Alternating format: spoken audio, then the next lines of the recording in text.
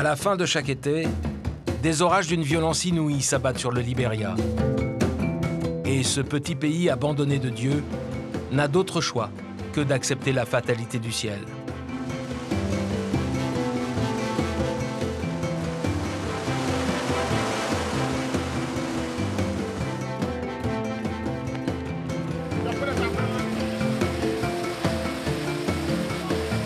Pendant des semaines, un déluge s'abat sur Monrovia, la capitale. En quelques minutes, la ville est paralysée. Elle sombre dans un chaos presque total. Et c'est comme ça dans tout le pays.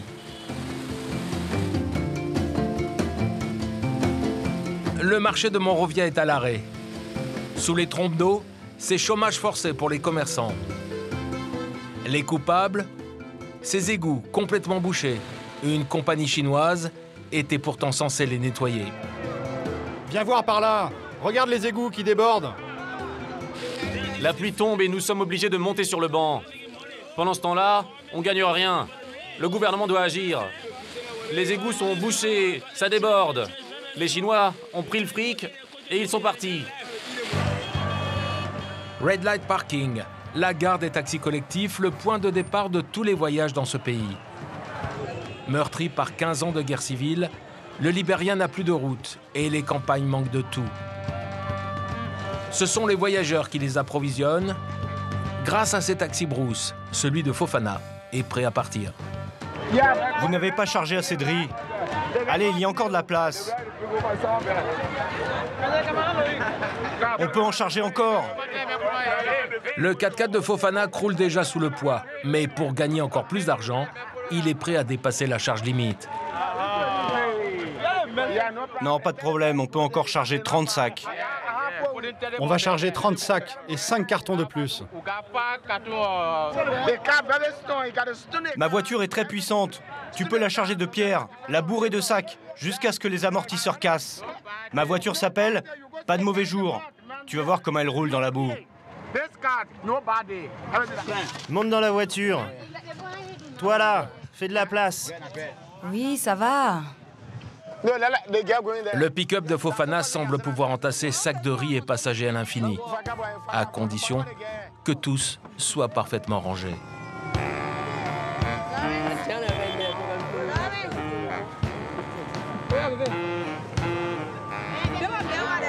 Pour aller à Greenville, à l'autre bout du pays, Fofana demande une petite fortune, l'équivalent de 10 jours de travail. Je prends 20 € par passager. Pourquoi si cher? Parce que cette route est très difficile. Il y a beaucoup d'accidents. Des voitures se retournent, d'autres tombent dans le fossé. Et c'est comme ça jour et nuit. De Monrovia à Greenville, c'est un serpent de boue de 300 km que va devoir affronter Fofana. Les 11 passagers de Fofana sont bien téméraires pour prendre la route avec lui. Plus grand-chose ne fonctionne à bord de ce 4x4 qu'il a réparé de briques et de broc. Tu n'as pas besoin de la clé? Non, d'ailleurs, la voilà. Et la voiture peut rouler? Oui, ça fait 10 ans que je conduis cette voiture. On va rouler un peu plus de 300 km.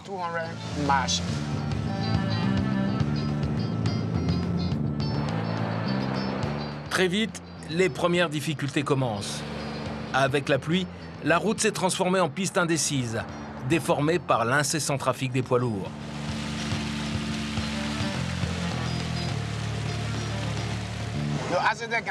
Il y a toujours des accidents ici.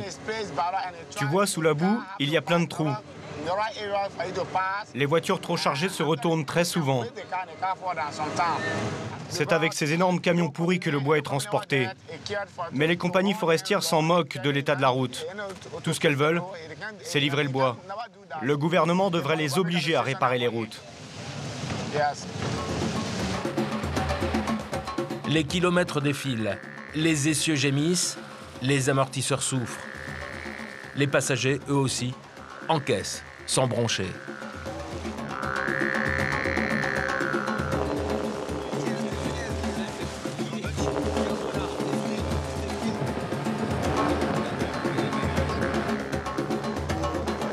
Fofana n'a peur de rien.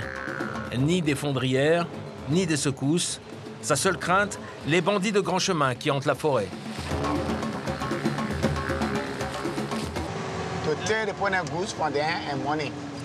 Les bandits braquent les voyageurs. Ils volent l'argent et les marchandises. Puis ils s'enfuient dans la forêt.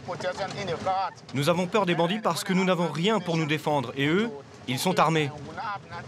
Il y a déjà eu des morts. La ville n'est pas sûre, mais Fofana n'a pas le choix. Il doit s'arrêter faire le plein dans la seule station-service du parcours.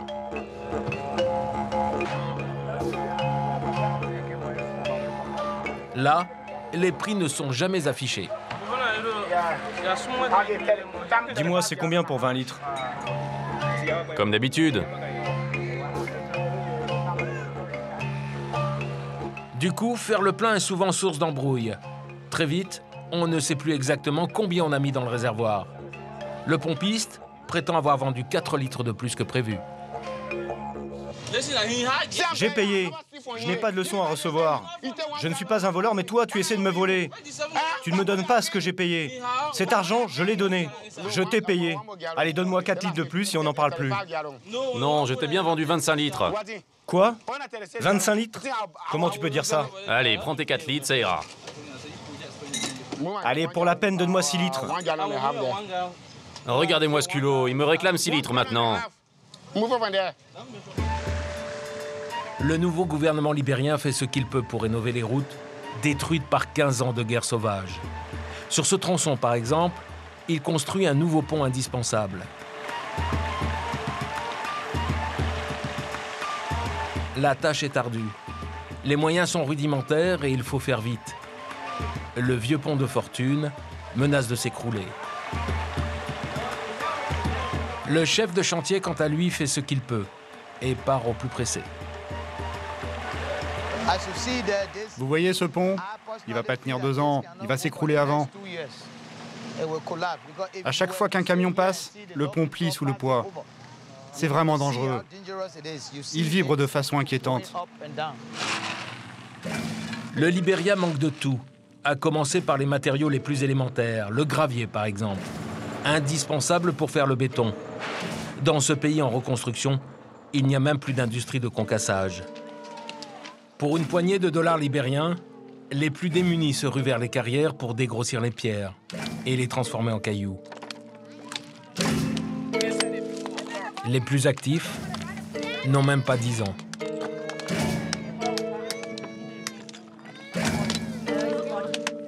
Tu as quel âge? Quel âge? 5 ans? Non, 6 ans. Et tu vas à l'école? Non.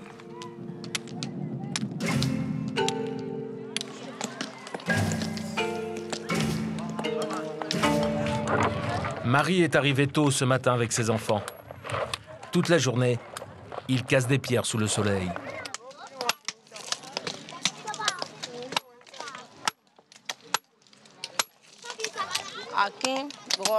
Je suis là parce que les temps sont durs. J'ai acheté un tas de grosses pierres pour 2 €. J'en fais du gravier que je vends. Ça me fait un peu d'argent pour nourrir mes enfants. Mon mari nous a abandonnés il y a 2 ans, mes enfants et moi. Je n'ai plus d'homme pour m'aider. Vous avez combien d'enfants? J'ai 8 enfants. Les 3 petits vont à l'école, mais pas la grande. Elle ne va pas à l'école. Cette année, j'espère inscrire Fatou à l'école. Mais pour l'instant, je n'ai pas assez d'argent.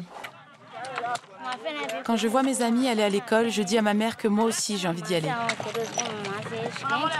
Elle dit qu'elle n'a pas d'argent. Elle a besoin de casser beaucoup de cailloux pour m'envoyer à l'école.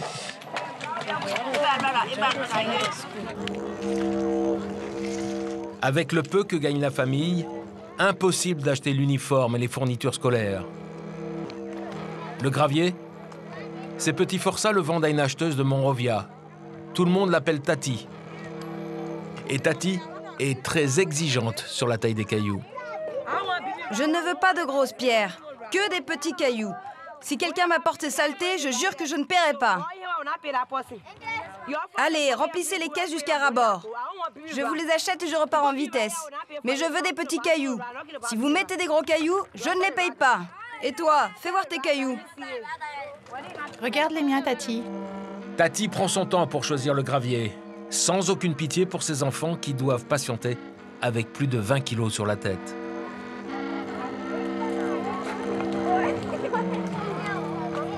Je veux ces 2 caisses-là.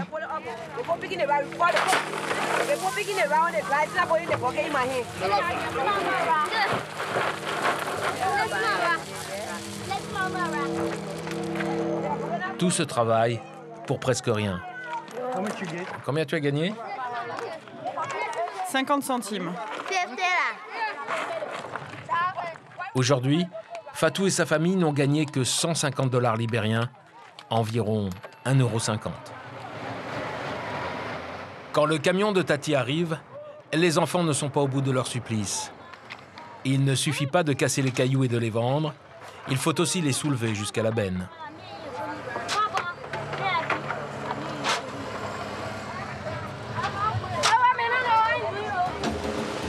Retour à bord du taxi de Fofana. Au petit matin, la pluie a repris et le thermomètre est descendu à 18 degrés.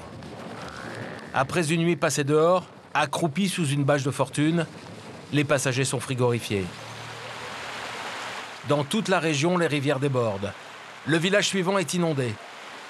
Les habitants semblent résignés.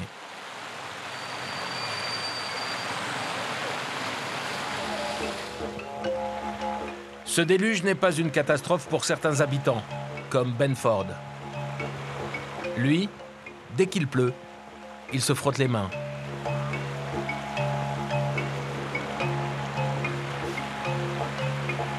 Quand les inondations bloquent le trafic routier, ils aident les voyageurs à traverser la rivière en crue. Reste encore à les convaincre de donner un billet pour la traverser. Tu ne pourras pas passer sans nous.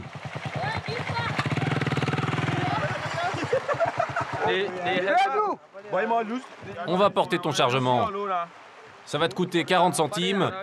Et en plus, on portera aussi ta moto. Vous portez aussi la moto? Oui, on va la porter et ça ne coûte pas cher. Mets le plastique sur le pot d'échappement. Le plastique, ça va te coûter 5 centimes.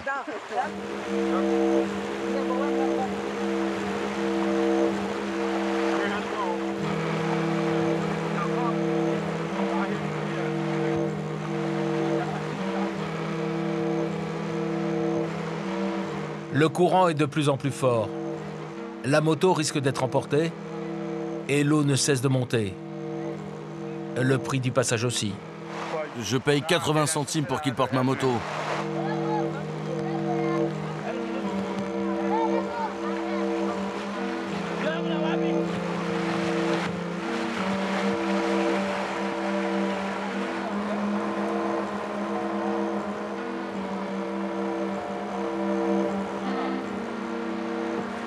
C'est maintenant l'heure du partage.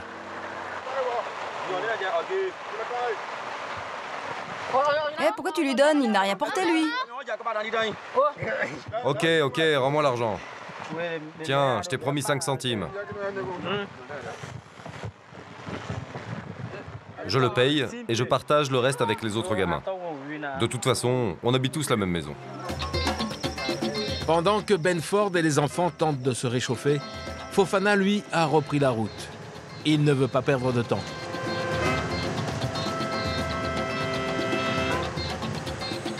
Après ce déluge, la piste n'est plus qu'une succession de mares difficilement franchissables.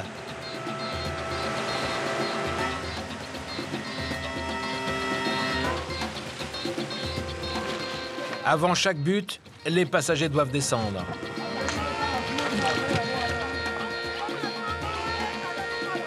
Il leur faut alors franchir à pied ces pentes pleines de gadou, une odyssée de plus. Mais c'est le seul moyen de faire passer les 4x4. Chez les voyageurs, le moral n'est pas au beau fixe. Ça râle de plus en plus. Oui, le bébé est fatigué. Et tu as vu l'état de la route? Quelle galère!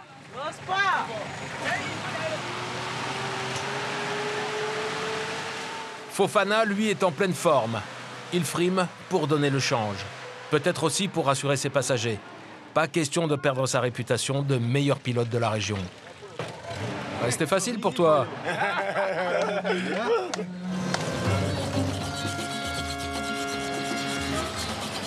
À partir de là, la route est une succession de rivières sans pont. Il n'est pas rare d'y rester bloqué plusieurs jours, le temps que l'eau redescende.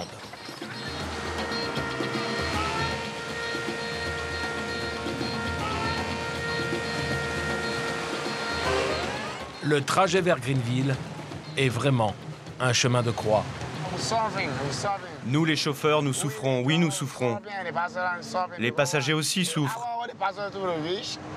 Ils sont pressés d'arriver, mais ils ne seront pas à l'heure. La route est trop mauvaise. Sans un 4x4 et un bon mécanicien, on n'arrive jamais.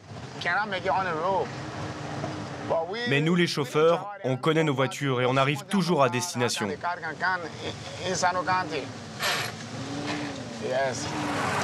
Il a suffi à Fofana de se vanter pour qu'une panne survienne.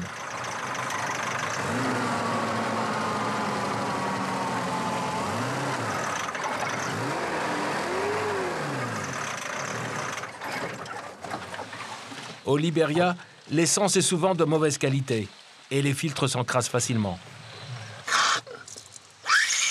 La routine pour Fofana.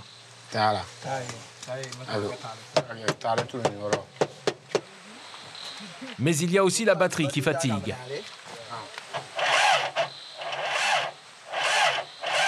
Et dans ces cas-là, une seule solution, pousser.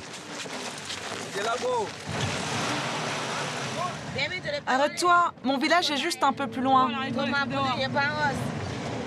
Greenville, terminus du voyage.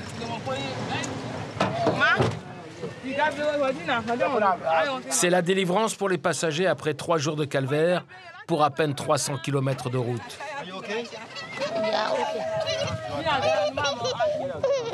Il y a encore peu, tout le village était délabré. Ce qui l'a sauvé, c'est l'arrivée d'une grande compagnie indonésienne, la Golden, un des géants de l'huile de palme. Tous les soirs, le tracteur de la plantation ramène les ouvriers. Parmi eux, Othello. Il espère que la multinationale ne cessera pas d'investir à Greenville. C'est ici qu'on habite.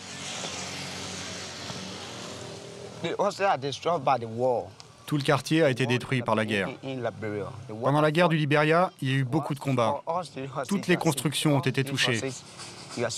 Et maintenant, il n'y a plus d'argent pour reconstruire. Mon père est mort pendant la guerre. Et ma mère aussi.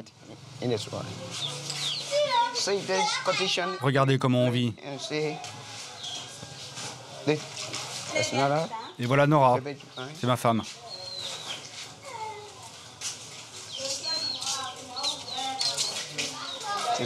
Et notre bébé.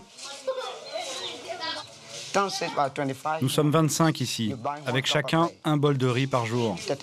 Un bol qui vaut 40 centimes d'euros. C'est difficile, mais il n'y a pas d'autre solution. Et notre travail, c'est de récolter ces noix de palmier pour survivre, pour faire manger nos enfants. Othello et ses compagnons ont une vie d'esclaves. Pour travailler à la plantation, c'est à minuit que tout commence. Ceux qui veulent prendre le tracteur de la Golden attendent. C'est leur seul moyen d'être à l'heure à l'embauche.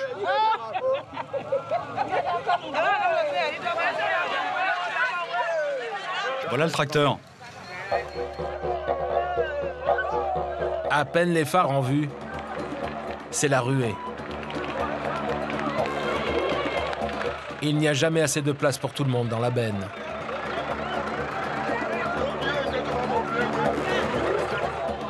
Cette femme, apeurée par la bousculade, n'insistera pas. Pour monter dans la remorque, une lutte sans merci s'engage. L'enjeu est vital. Après 2 absences au travail, c'est le licenciement assuré.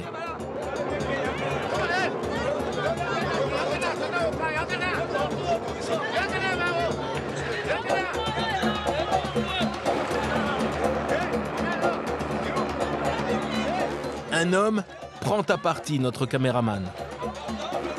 On n'est pas des animaux. On n'est pas des animaux. Une dizaine d'ouvriers ne pourra pas monter. Othello, lui, a réussi à trouver quelques centimètres carrés, mais il y a une bonne heure de piste à faire.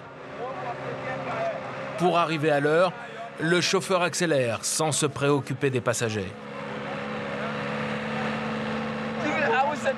Là où je suis assis, je ne suis pas en sécurité. À chaque secousse, je risque d'être éjecté. Des fois, la benne s'ouvre et tout le monde tombe. C'est déjà arrivé? Oui, ce côté peut s'ouvrir et tout le monde peut tomber. C'est déjà arrivé. Le jour se lève. Toujours tassés, les damnés de l'huile de palme souffrent en silence.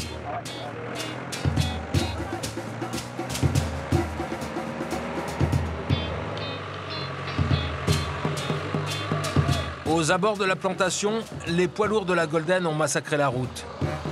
Les ouvriers ne sont pas au bout de leur peine. Même les mototaxis ont du mal à passer. Pour arriver à l'heure, certains préfèrent terminer à pied. Un choix hasardeux, car à tout instant, on risque de se faire écraser.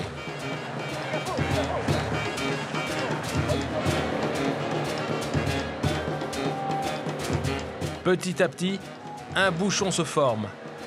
Puis c'est au tour de ce camion de s'enliser.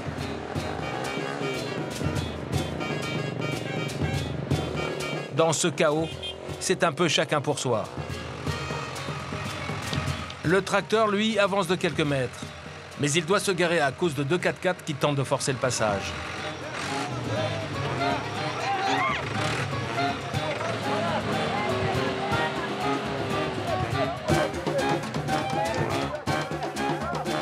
La deuxième voiture, trop timide, s'enlise.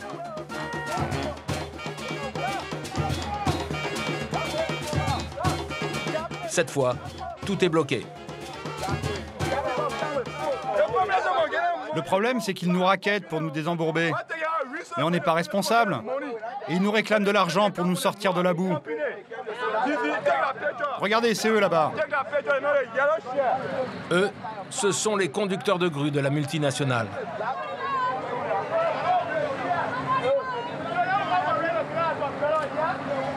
Ils sont dingues, ces gars. Au lieu d'attendre qu'on déblaye, ils forcent le passage et ils s'embourbent. Et c'est pas notre problème si la route est défoncée. C'est votre faute.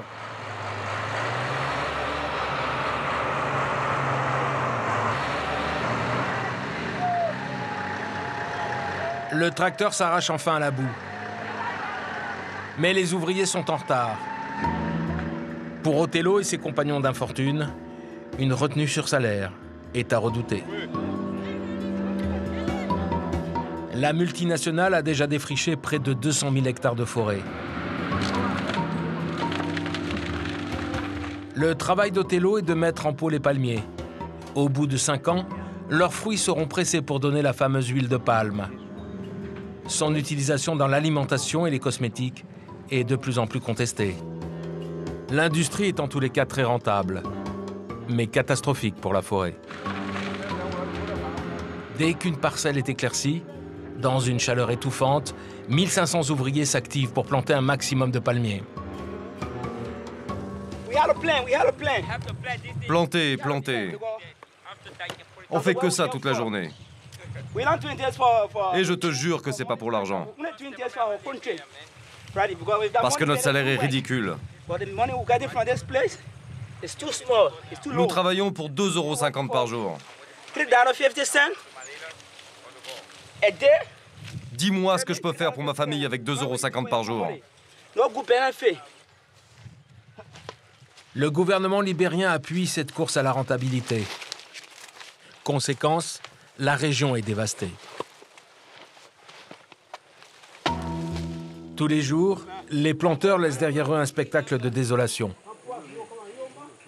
Après la guerre et les orages, le pays affronte aujourd'hui la déforestation. Rien ne semble vouloir épargner le Liberia.